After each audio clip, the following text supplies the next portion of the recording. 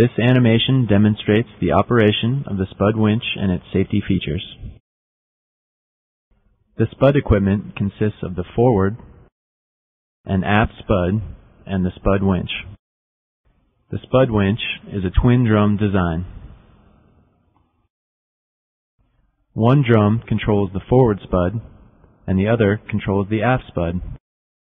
Each drum has two brake bands, one on the outside, controlled by the foot brake pedal, and the other on the inside, controlled by the hand control friction lever.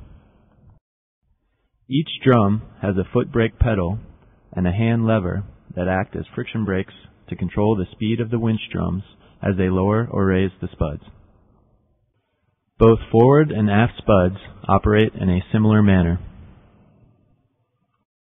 This demonstration shows the winch operation on the left and the forward spud on the right. The spud starts in the fully raised position. Dropping a spud from its raised position is a matter of engaging the hand friction control lever and releasing the latched foot brake. The friction of the brake combines with the spud's weight to ease the spud into the lowered position, with gravity as the driving force. Tension must be kept on the cable while the spud lowers to avoid free fall and having the cable recoil and foul on the drum. To raise the 5-ton spud, the operator turns on the engine and increases the engine speed using the throttle to develop enough power to lift the spud. Pulling back on the hand friction lever controls the friction between the winch drive shaft and the drum. The hand lever regulates the speed with which the drum rotates to lift the spud.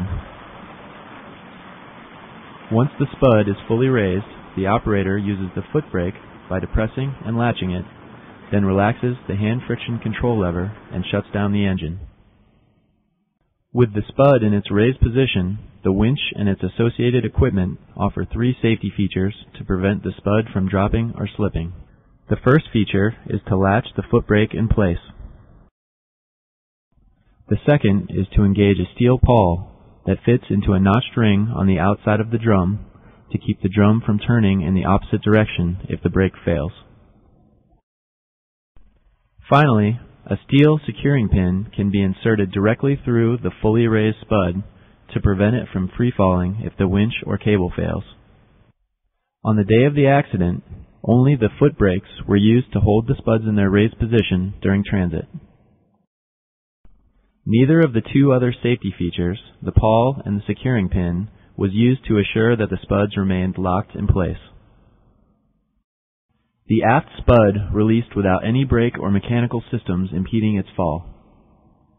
The spud struck and ruptured the buried natural gas pipeline.